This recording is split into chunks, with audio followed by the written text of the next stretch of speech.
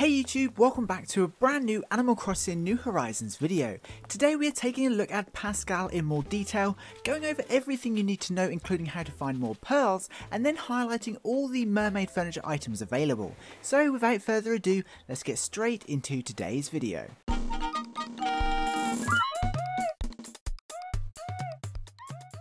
So we are almost a week into wave 1 of the Animal Crossing New Horizons summer update. It kind of seems like we've been able to swim forever, but I think that's just because that's all we've been doing for the last few days.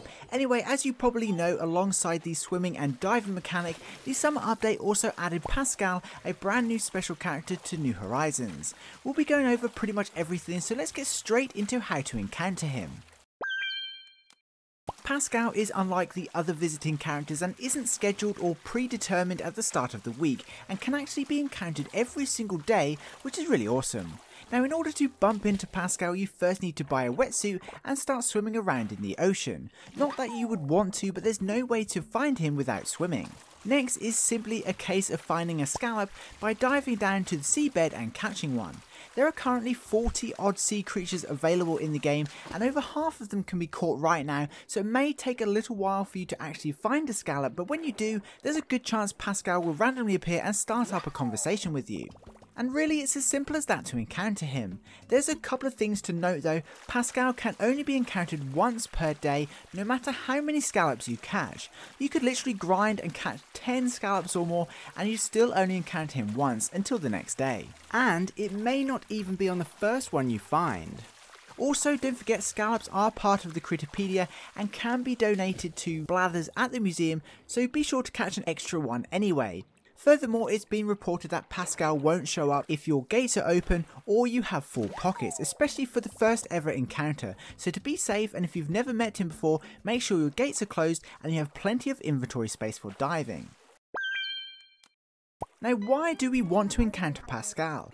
Well, pretty much the same as any other special characters in New Horizons really. Pascal is the only way to obtain the exclusive and very popular mermaid furniture set. When you finally do encounter him after catching a scallop, he offers to take it off your hands. In return, he'll reward you with an item. This reward can be one of three things: either a mermaid DIY recipe, so we can craft one of the amazing mermaid furniture items, which we'll look at just shortly, a piece of mermaid clothing, or a pearl.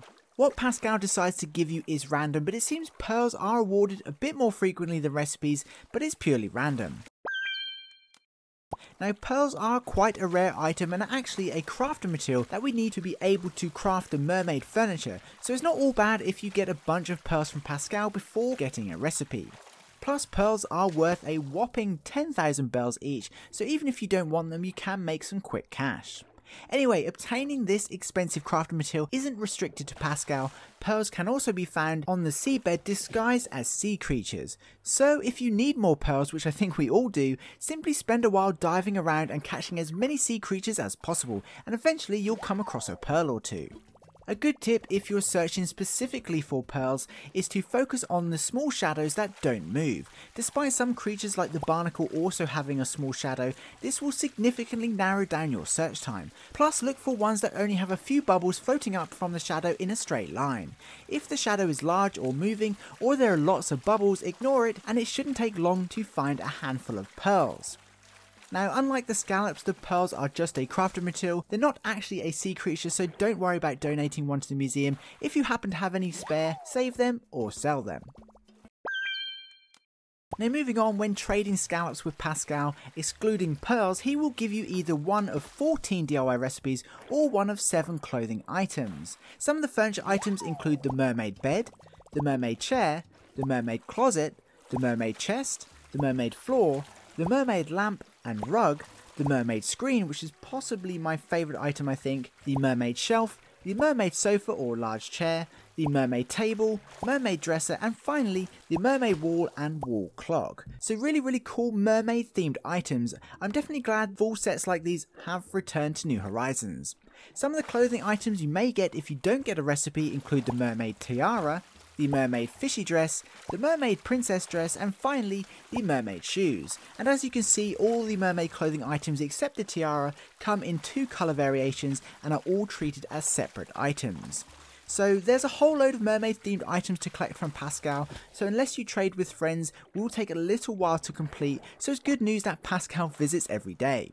Now, as I mentioned earlier, we need pearls to be able to craft these recipes, and to craft one of each of the mermaid items we actually need 20 pearls in total, but if you spend a while diving and encounter Pascal a bunch of times, it won't be long before you have enough.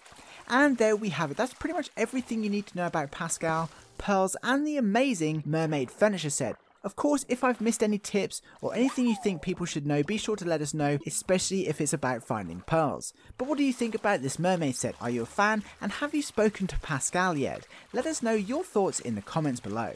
Anyway, for now, that pretty much wraps up this video. If you're an Animal Crossing fan, don't forget to subscribe so you don't miss out on any New Horizons news. Until then, I'd like to give a special thank you to this channel's Patreon supporters, as well as this channel's members. You guys absolutely rock and truly help me upload as regularly as I do.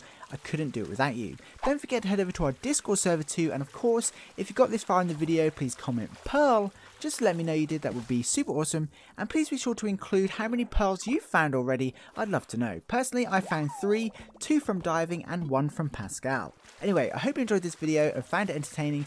Please be sure to leave a like if you did. Thanks for watching. I hope you have an amazing day. Stay safe, and I'll see you in my next video.